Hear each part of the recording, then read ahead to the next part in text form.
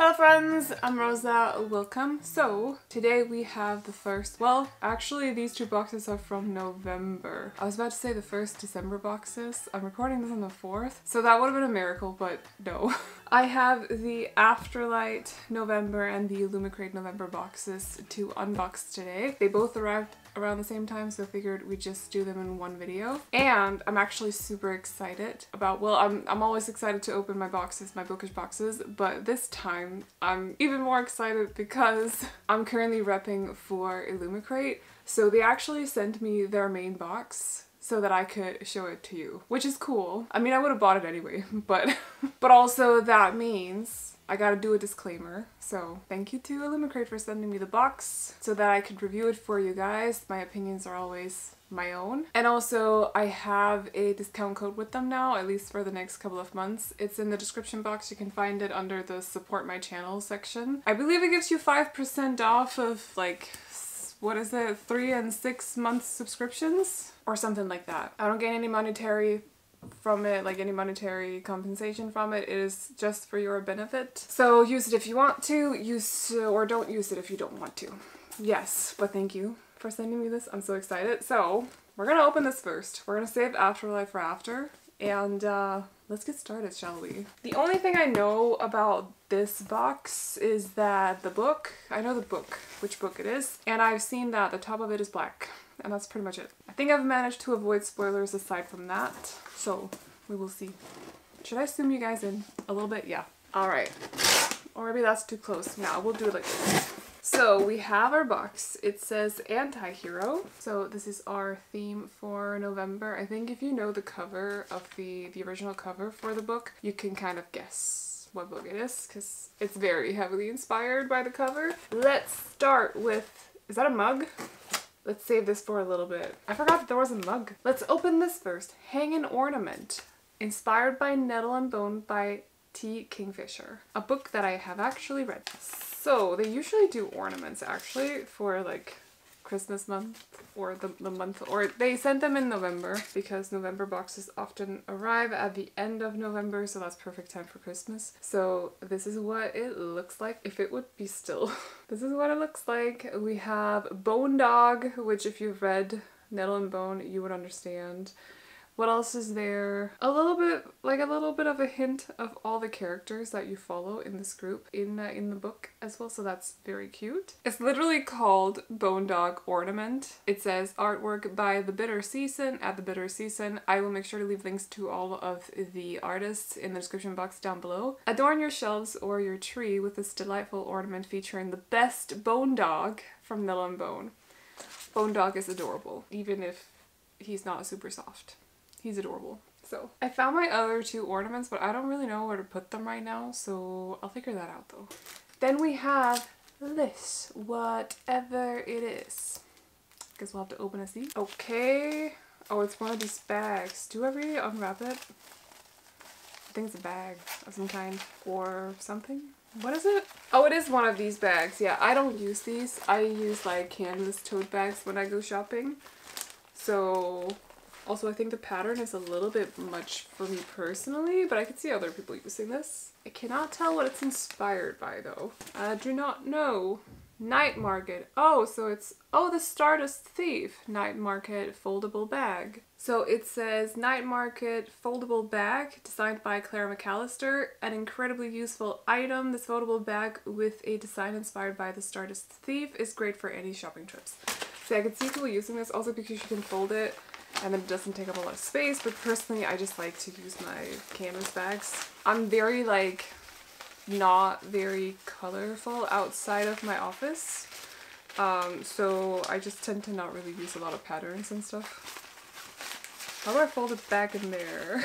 But I've had one of these before. I gave it to my mom and she uses that one, so maybe I'll give her this one as well. It's a bit bigger than the other one as well, I think. I hope I managed to do it right, but like I don't know. Okay, so a foldable bag. Very useful indeed, but anyway.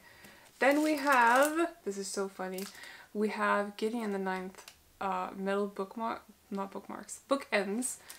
It's funny because Fairy Loot did a set not too long ago. I think it was in like September or something. And it's funny because there was a flaw on them. And on top of that, they were also white, right? Which, the design is cool, but the choice of making them white and then with the flaw on them is just kind of funny. I know Illumicrate, the team, loves the locked tomb. Of course it would have to be black, you know?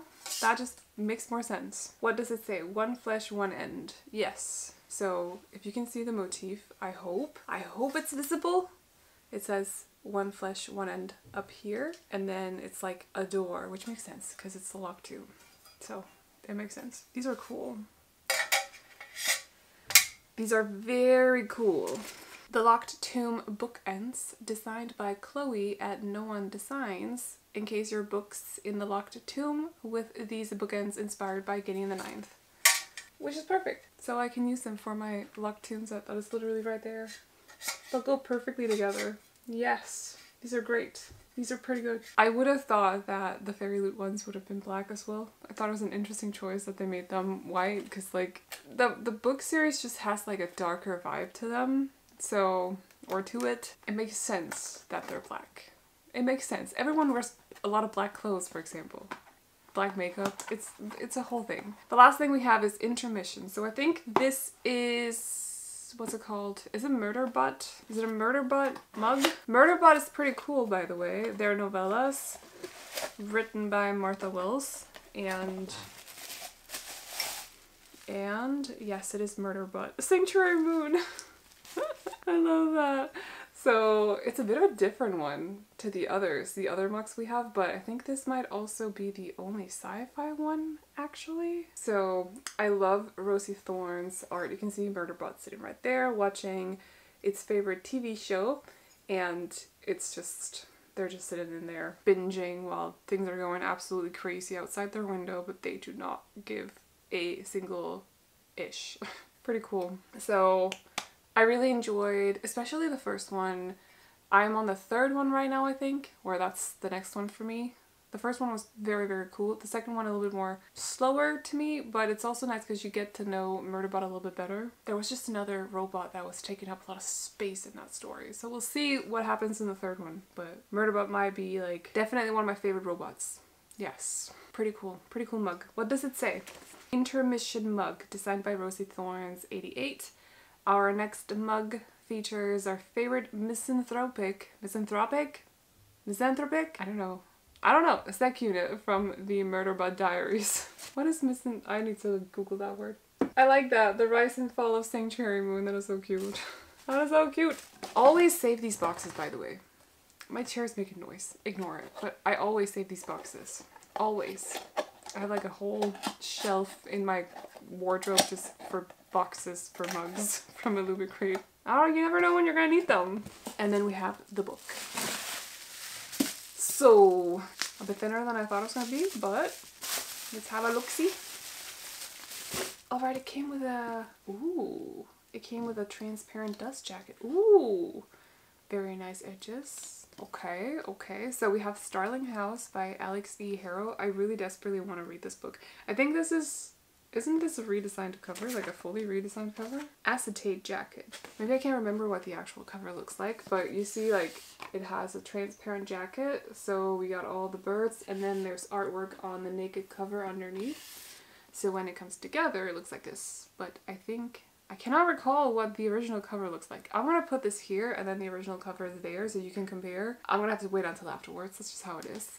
But I should be scared. There are stories about Starling House, the kind people only tell at night, half whispered under the hum of the porch light. But in the dream, I don't hesitate. I'm the dream, I'm home. No, in the dream, I'm home. Not I'm the dream. That will be a bit much. Oh, it smells like new book. I love it. Ooh, okay, this is creepy. Oh, this is creepy. I love it. So front of the house, yes, this is what it looks like. And then in the back, they have a graveyard in the backyard. A grave backyard. A back graveyard? I don't know. This reminds me of Sims houses. Because people often put their, like if your Sims end up dying, you can put their urns in the backyard and they'll make a graveyard.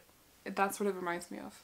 Plus it's always a Victorian house. They're haunted, I swear. Anyway, edges, look so good. Look at these edges. Oh, they look so crisp and clean. Very nice. That is so crispy. So crispy. Yes. I don't know. I feel like I've seen some blurred edges over the last... Well, maybe not. They're digitally printed. I just feel like it very much like depends on the motif that they put on the edges, because it can...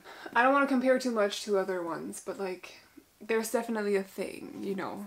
But crispy, nice, crispy motifs like this on edges. Oh, so good. So good. So we have end pages that look like this. I suppose these are our two characters. Is he a starling? Because he's inside of the gate, I think. Or is the... no, he's definitely inside the gate because it's a starling house over here. They look like they don't like each other. That's fine. That's cool. Same end pages in the back. Not reversed this time. I'm guessing it's because it's a starling house. So that would be a bit awkward. Usually if they do the same motif in the front end pages, they'll reverse it for the back ones. We have like little dots of foil as well on the naked cover, if you can tell. There's like little gold dots, which is a nice little touch as well. I think I've said this before. I love a good foil motif on the naked cover, but like ever since they started really putting a lot of effort into the art they put on the naked covers, I'm all for this. I love it. I love it so much. It's nice to get some variety still, like don't get me wrong, but it's just nice to see. It's really nice to get like a whole... yes. So, also these are funny. I know they're not necessarily for everyone. I think it's a cool touch. I liked it when they did it with A Marvelous Light as well. I think it's not necessarily a feature that works for every book, so they have to be a little bit picky about which ones they use it for. But I think it works for this one. I think it's quite cool for this one. As for our synopsis. Oh, it's even lined up so it's not like on top of him. I see what you did. Nobody in Eden remembers when Starling House was built, but the town agrees it's best to let this ill-omened mansion and its last lonely heir go to hell. Stories of the house's bad luck, like good china, have been passed down the generations. Opal knows better than to mess with haunted houses or brooding men, but when an opportunity to work there arises, the money might get her brother out of Eden. Starling House is uncanny and full of secrets, just like Arthur, its heir. It also feels strangely, dangerously like something she's never had, a home. Yet Opal isn't the only one interested in the horrors and the wonders that lie buried beneath it. Sinister forces converge on Eden, and Opal realizes that if she wants a home, she'll have to fight for it. Even if it involves digging up her family's ugly past to achieve a better future, she'll have to go down, deep down beneath Starling House to claw her way back to the light. I've heard that this book is really good, so I'm excited. I think the house is also sentient, but don't quote me on it. I think that might be a thing though. So we have an acetate jacket, full color printing on the hardback by Magdalena. I'm sorry, I cannot pronounce that last name. Again, they're linked to in the description box. Digitally printed edges from the publisher. Good choice, Tor. Very good choice. And end paper work by Near for Z. All exclusive. Very cool. This is a nice edition. A very nice edition. No signature, but that's okay. For my brothers. Oh, that's cute. Oh, dear reader, but there is a bound-in letter, and I don't know if that's like a standard thing or if it's an Illumicrate thing, but there it is. So, very cool. Yeah, that's nice. Where can I put it so you can see it? What did I just hit? I'm sorry, Log 2 mug. I didn't mean to do it. I did not mean to do it. We're gonna put her right there. Favorite item? I mean, the mug, actually. Also the bookends. I think it was a good box. I know that 4 items is like, I think it's a standard for Illumicrate by now anyway.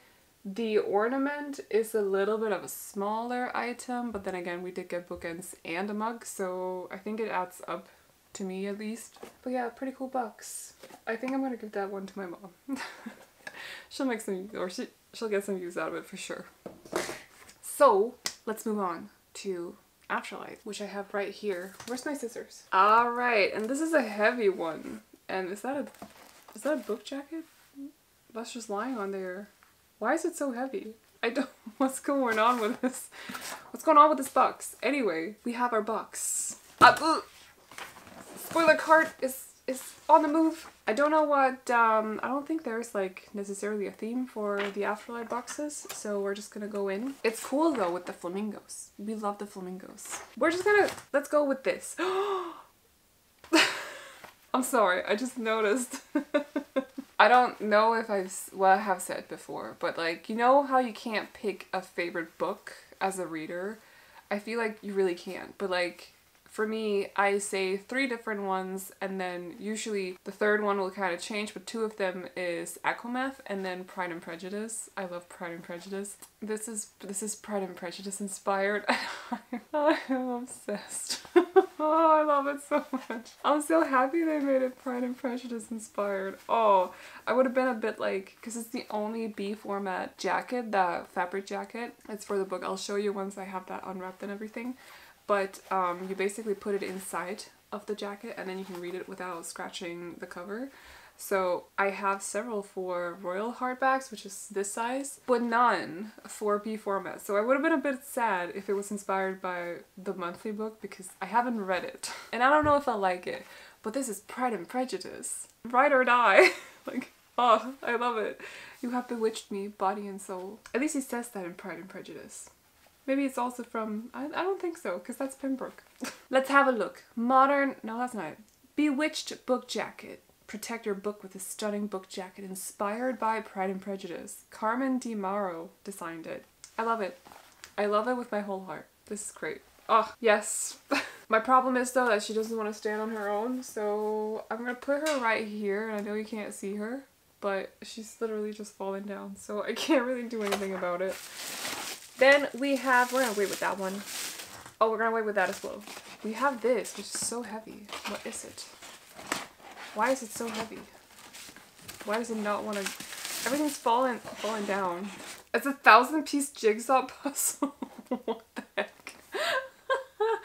They really said, listen, this is our last box with items, so we're gonna give you something huge. A 1,000-piece jigsaw puzzle, and I think that's the motif. It's a bookcase.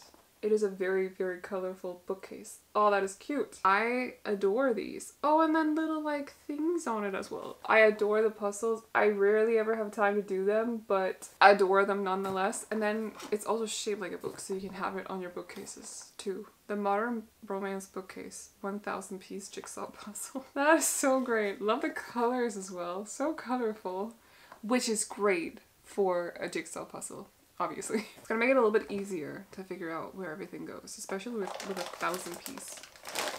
The last time, no, not the last time, I haven't checked the last time. The first time I got a jigsaw puzzle from Illumicrate, I put it together and I was missing 1 piece. It's been bothering me since.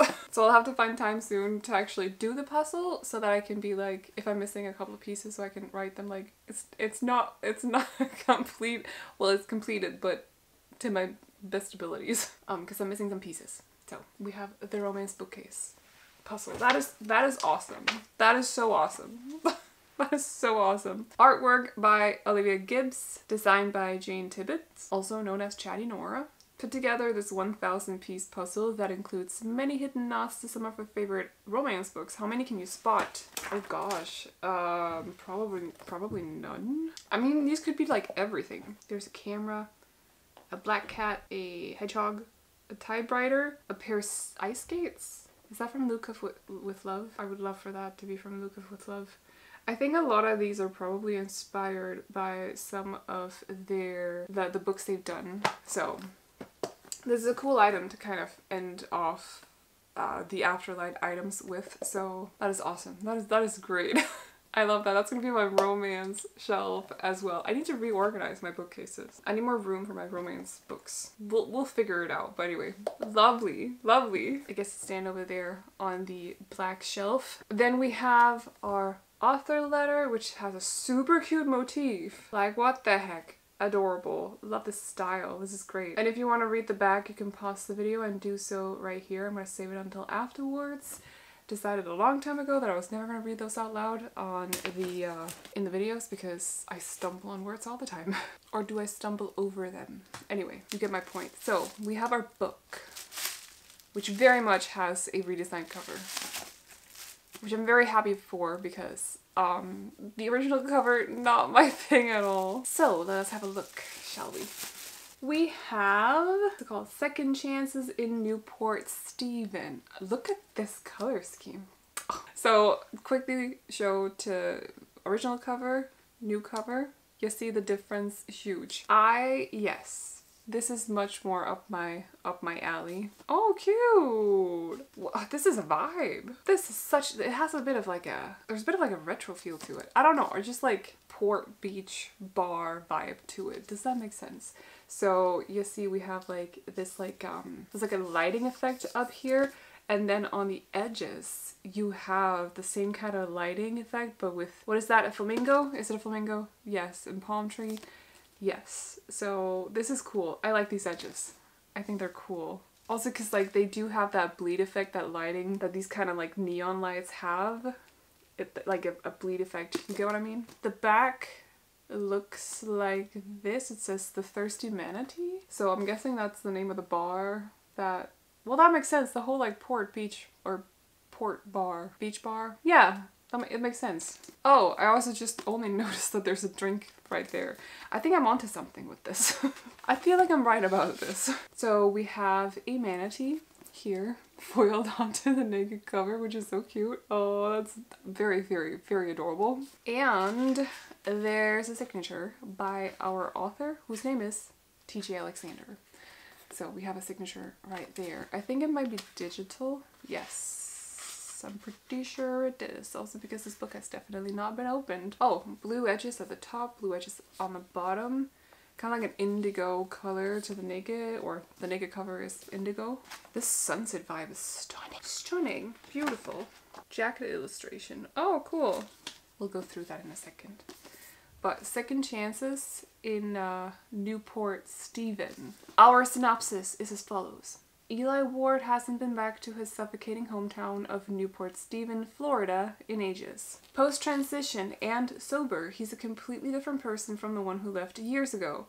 But when a scandal threatens his career as a TV writer and comedian, he has no choice but to return home for the holidays. Oh, so it is like a holiday book. Like a Christmas. Oh, that's why they have like Christmas decor. I only just noticed. He can only hope he'll survive his boisterous, loving, but often misguided family and hide the fact that his dream of comedy success has become a nightmare. Just when he thinks this trip couldn't get any worse, Eli bumps into his high school ex, Nick Wu, who's somehow hotter than ever. Divorced and in his 40s, Nick's world revolves around his father, his daughter, and his job. But even a busy life can't keep him from being intrigued by the reappearance of Eli. Against the backdrop of one weird Floridian Christmas, the two must decide whether to leave the past in the past or move on together. So, his daughter. So I'm guessing that is the daughter right there. Okay, so we have a little bit of like single parent. A single parent who's not young anymore. It's always nice seeing the characters that don't necessarily, for me at least, like age-wise, I get a little bit tired of reading about the start 20s characters all the time. It's cool seeing someone who's a little bit older. And a tiny redheaded man as well. I approve. Anyway, this is so cute. This is adorable. And is it like a Christmas book? Because like, maybe this is just like, maybe this is like a Nordic thing, but like, there's snow outside right now. It is cold. So I'm like, is that Christmas in some places? I know that the climate is different in other places, like I know. It's just, whenever I get like confronted with it, I'm like, this is so weird. Anyway, oh, there's even a coconut tree with coconuts. Cool, but excited to read this at some point. Love that they did a fully redesigned cover because my gosh, I'm just not a fan of the original cover at all. This is an exclusive B format hardback that has all exclusive cover artwork done by KF1 and 3, designed by No One Designs, stenciled edges designed by No One Designs, foil design on the hardback done by Pina Pali, and a digital signature. And there's an author letter. The illustration is done by Gray Sky Luna. And that is this one. So, super cute. It's pretty right there. They even fit together, like, color-wise. Probably not vibe-wise. No. I don't think so. But, like, color scheme-wise, I would say, yeah, they could kind of go together a little bit. Anyway, so that is it for this unboxing. I hope you enjoyed it. I think it was pretty, I'm happy with the items. I mean, aside from the bag, but that's just like a me thing, so I'll probably pass it on to my mom.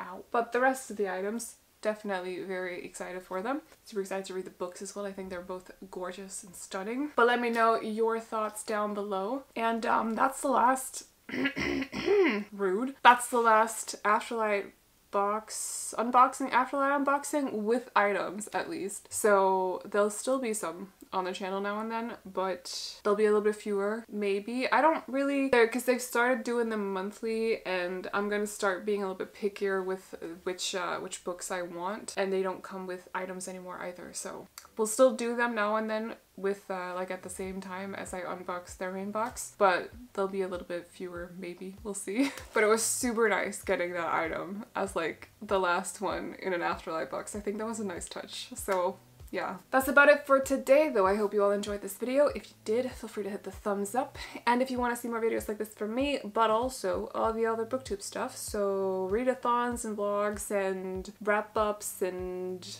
all the, like, all of it, we do that all of it over here. So if that's of any interest to you, definitely consider sticking around by clicking on the subscribe button. However, I'm gonna leave you to it now, so I hope you enjoyed it, and I'll see you all in the next one. Bye bye. Oh, you know, you're beautiful.